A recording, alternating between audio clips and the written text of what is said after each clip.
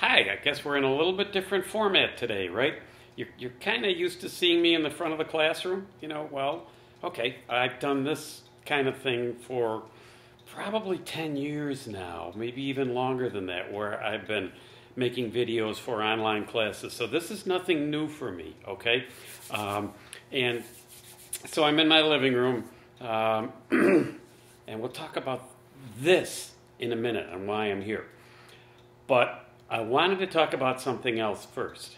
If you remember the first day we met this semester, I had you draw a grid of a whole week, 24 hours a day, 7 days a week, and plot it all out. And I told you that that's what you should do when you start college next year, okay? Well, this is a good time for you to do that. And I'll tell you why I'm saying this. I think 5 of your essays didn't appear Tuesday until after 9 o'clock at night, and one of them was after 11 o'clock at night, okay? And what that shows to me is that somebody didn't plan their day out and then they thought, oh, I have to get this done. Now, I may be wrong with that, but that's what I'm guessing, okay? This is the time for you to plan out your days so that you get things done, because otherwise you're going to waste a lot of time and then put yourself in a crunch to try to get this done, this done, this done, this done.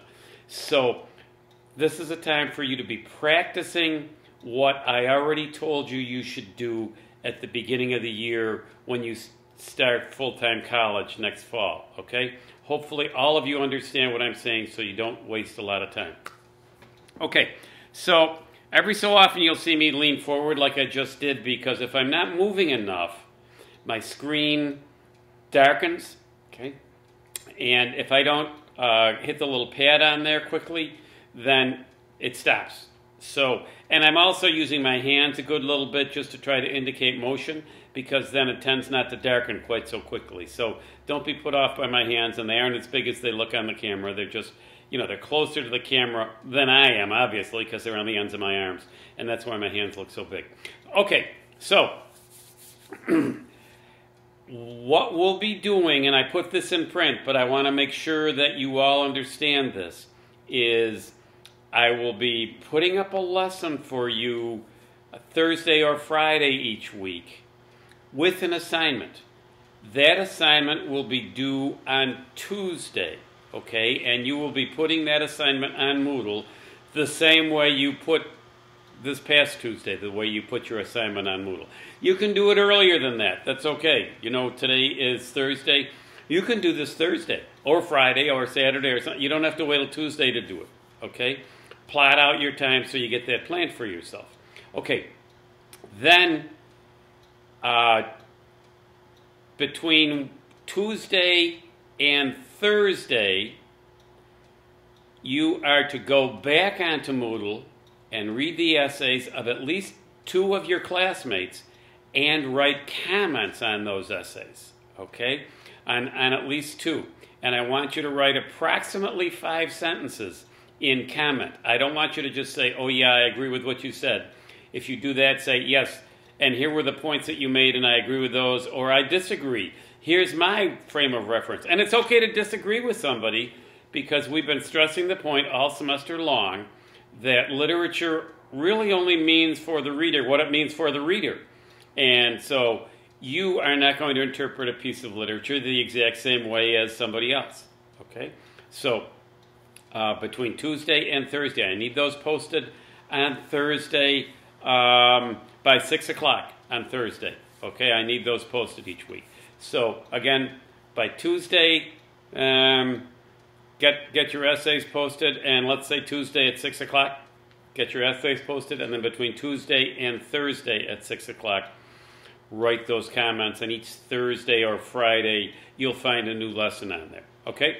So everybody understand how we're going forward, okay? Good, good. Okay, so we already know a little bit about Nathaniel Hawthorne. We talked about him some when we read The Birthmark. And if you remember that story, it is a very intense story, okay? Hawthorne's work is generally intense. Is everything that he wrote intense? Actually, no, not so. But almost everything is, and kind of the purpose behind it is all very intense. It's a reflection of his life. He grew up in puritanical Salem, Massachusetts. Now, he was born 112 years after the witchcraft trial of 1692, okay? And you all know all about the witchcraft trials. And if you don't, I put information on Moodle about the witchcraft trials so that you can understand a little more of where Hawthorne is coming from. But it's also important for you to read that information because it's relevant to this week's story that you're reading, which is young Goodman Brown, okay? It helps set the scene for young Goodman Brown as well. It helps you understand better what's going on in young Goodman Brown, okay? Now, young Goodman Brown is set in Puritan Salem, Massachusetts, okay? And an important factor is, and I mentioned this in the lesson online, that the people came there, actually they were pretty much descendants from the Mayflower, okay? And when they came here, a lot of them they all had a really hard time. But half of them died that first year, many from starvation, okay? And here's how hard up they were. Those people were bankers, they were businessmen, they were things like that. They weren't laborers, they weren't carpenters, they weren't fishermen. So actually when they landed on November 11th in Plymouth, Massachusetts, they could see fish jumping out of the water in Cape Cod. They could see that, but they had no idea how to catch them. The Indians showed them how to do that, the Native Americans, okay? And when they first landed, within a few days they saw the Native Americans going around and taking bunches of corn and burying it. And the reason they were doing that was to be their seed corn for the next year, okay? Well, the people who had come to Plymouth didn't really understand, but they saw this as a food source, and so they were digging up this corn and cooking it and eating it, okay? And of course, it got to be a staple in their diet pretty quickly. And you know what happens when you eat too much corn, right? People generally get dysentery or diarrhea or, something unpleasant like that. So in that first year, half the people died. That's how tough things were in Plymouth Colony, okay? So they changed their way of doing things, and they took on the philosophy of work hard, get ahead for the greater glory of God. Not for me, but for God. When I succeeded, God was showing his favor upon me. And why is that important? Because they had come to practice their religion, and so they made their religion a basic part of it. Well, they also broke their society up into, instead of being an all-for-one, one-for-all society, they changed it into a situation where each family got its own plot of land, okay? And so when you know your family is going to survive based on your efforts, you're going to work a lot harder than when you feel like you're working for the whole community. It's just human nature. We're going to work harder for ourselves and our family than for everybody. And so once they did that, a year after they were there, they started to thrive.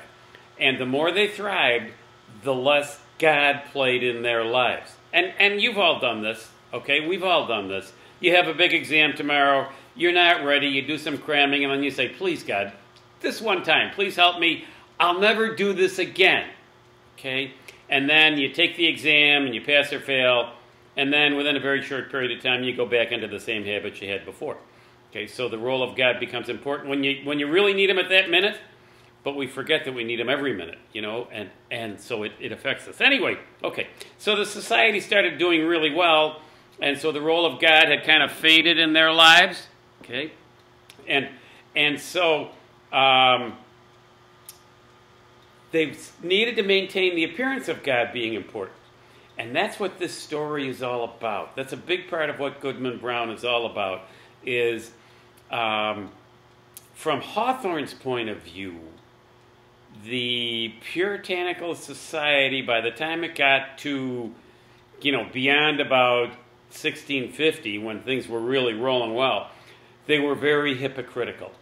Okay, they wanted to maintain the appearances of, but really the role of God had faded a great deal in their lives. And so he really accentuates this because he has Goodman Brown go to a witch's Sabbath.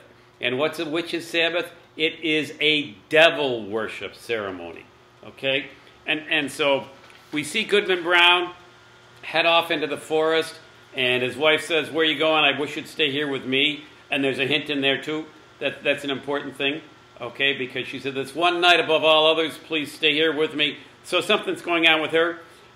Goodman Brown has said, "Yeah, I've made an appointment in the forest. I have to go keep it. Have faith in me. I'll be back tomorrow."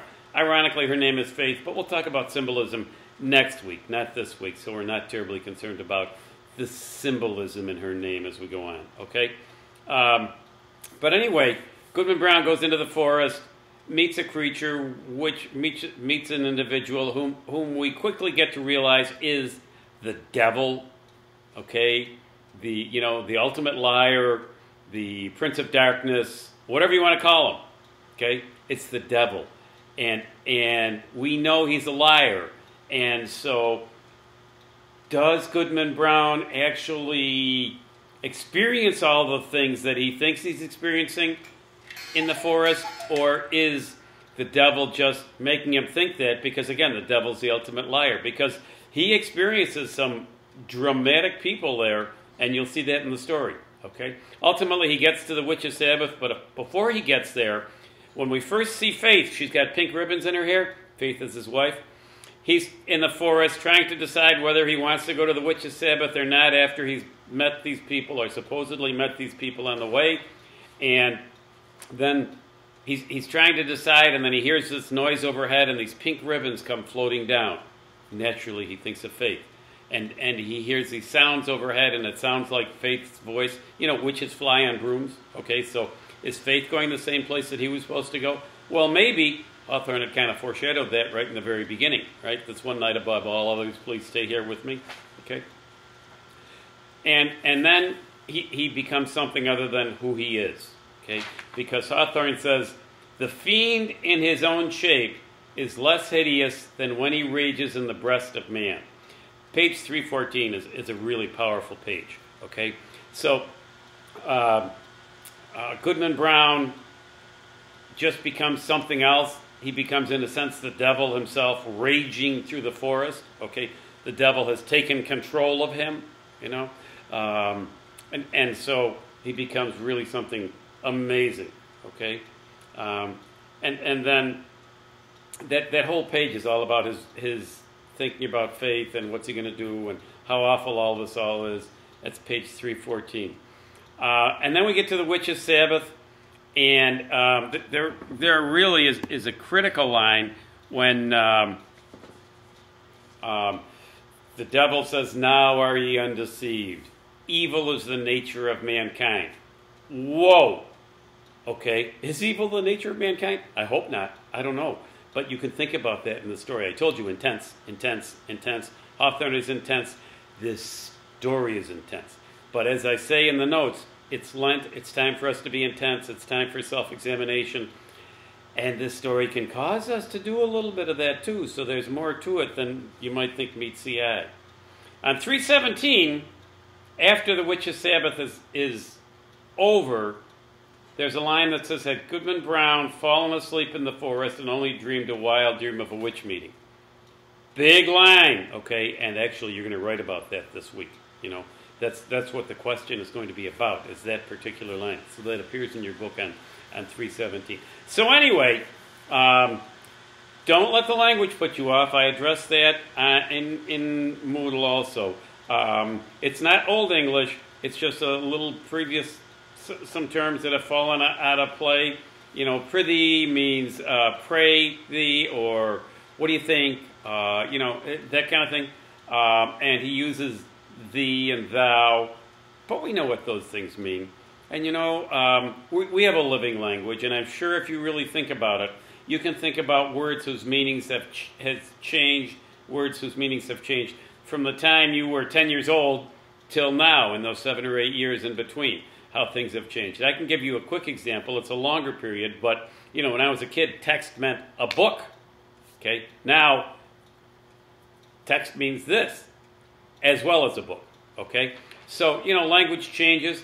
So this isn't Old English, it's modern English, but some of these words are words that have fallen out of usage. So don't be put off by them. This is a story that you read slowly, carefully, intensely, because it's an intense story. Okay, so enjoy it. And if you have questions, you know how to get me. It's all on Moodle. You know, so get in touch with me. Feel free. I got a text this morning already from one of your fellow students. So, you know, never a problem to do that. Okay? Take care, and we'll talk to you soon. And be safe.